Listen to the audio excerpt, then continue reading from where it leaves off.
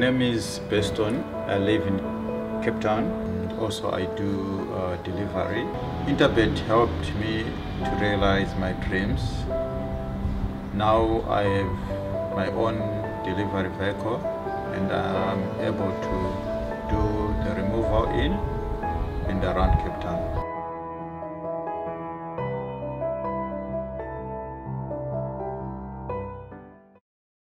Well, all things being equal, everything going according to plan thus far at Hollywood Bets Greyville, 16:05 will be the start of race number 7.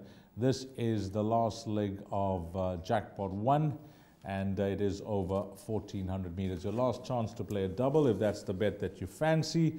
And in the 7th race, let's have a look at the field from top to bottom.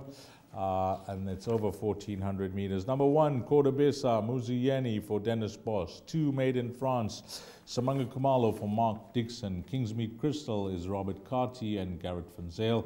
Fearless Kitty number 4, that's Glenn Kotson with Donovan Dillon. 5, Rose Princess, Andre Nell, Gareth Wright. 6, Top Honors, Nathan Kotson and Billy Jacobson. 7 will be Miss Charlotte, Sereno Moodley. 8, Owlette, Peter Muscat and Kyle Stradom. 9 is Arctic Princess, Gary Rich and Cole Dickens. And then number 10, Emerald Isla, God Puller and Jason Gates. Now, I've given you the entire field there, Rael, because you like one horse. And I'm not in disagreement because this is a place accumulator banker for me. But you like this horse for the pick 6 as well. And it's Miss Charlotte for God Puller and Sereno Moodley. A horse that's at home on the poly track, solid over the course and distance, and threatening to win again. She does look to be the right horse in the race. Her last 2 runs, she's been beaten exactly 1.4 lengths on both occasions, finishing in 3rd. She loves the course and distance. Her best form is over this course and distance. 3 wins from 9 starts.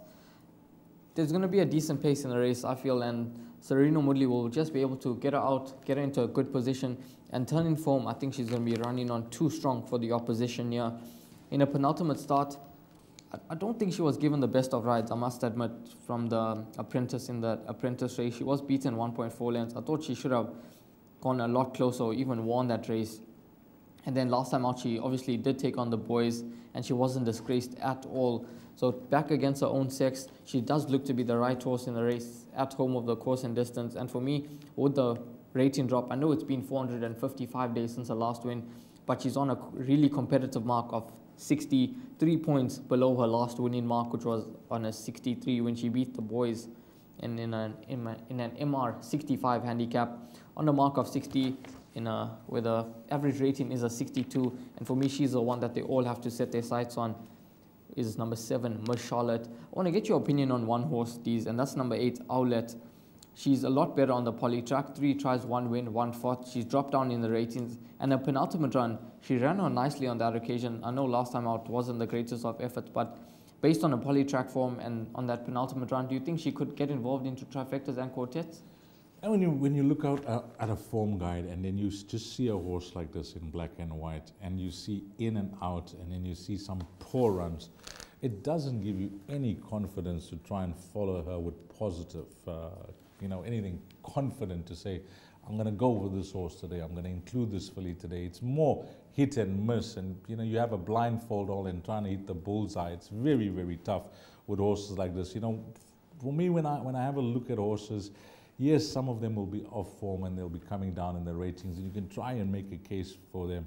But this type of filly, the penultimate run is the only standout run of late, because she didn't confirm anything last time out. So it's very difficult as a race goer. We market the sport and the punting of the sport as the intelligent bet, meaning that you're taking a calculated risk. When I say the intelligent bet, is that you got a form guide in front of you. This is what it is. This is what you walk into the race course with. You're trying to work it out, put the puzzle together, and you only got yourself to blame. Yes, it's an information highway as well. Operators all around the country will try and bring you information with regards to interviews with trainers and jockeys, information that's been passed on and on course. And then you couple that with the looks of the horse in the parade ring, and then you try to work it all out. But for me, the first point of entry into having a bet is what's represented in black and white, and she doesn't give me any confidence at all. So to answer your question, if I'm playing it wide for trifectas and quartets and you're looking for a horse to make it pay, this is the type of horse that could do that. My only danger to number 7, Miss Charlotte, is number 2, Made in France, and she's another horse that's unreliable. But she's got Samanga Kumalo up, and the way she races, you know, she needs a confident ride. Her best races have been from the front. She's nicely drawn at 2. So number 2, Made in France, is going to be my horse as a second pick. I don't have a third choice here, Rael. I'm with you on number 7, Miss Charlotte, and the exacta horse for me is number 2, Made in France. So I'm hoping that you spot on with that as well. Wouldn't that be a treble? Wow. Lucky Dancer, Don't Touch Me, and Miss Charlotte. Don't work that out just yet, Rael. We'll do it during the break. We'll come back and work it out in race number 8. Maybe it could be an omen. All 3 of them are number 7. Yes, so that's what it is. I was going to mention that here. 777. Spin the wheel. Ding, ding, ding, ding, ding, ding, ding, ding. We'll never know. We will never, but let's hope that we could be spot on come Monday afternoon with Miss Charlotte. Obviously hoping that Lucky Dancer and Don't Touch Me could have done it for us earlier on in the day. But Deez and myself, we both like the number 7 here, Miss Charlotte. And the likely danger could be number 2, Made in France, who does enjoy the course and distance. Samanga Kumalo gets a ride and is drawn in gate number 2.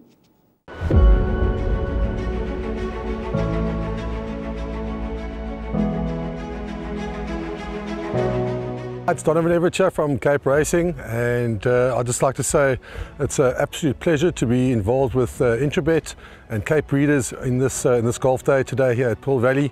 It's fantastic for the industry to see all the relevant stakeholders coming down and having a good time and networking, and it's exactly what the industry needs right now in terms of moving forward and recreating some positivity to take us forward into the next year.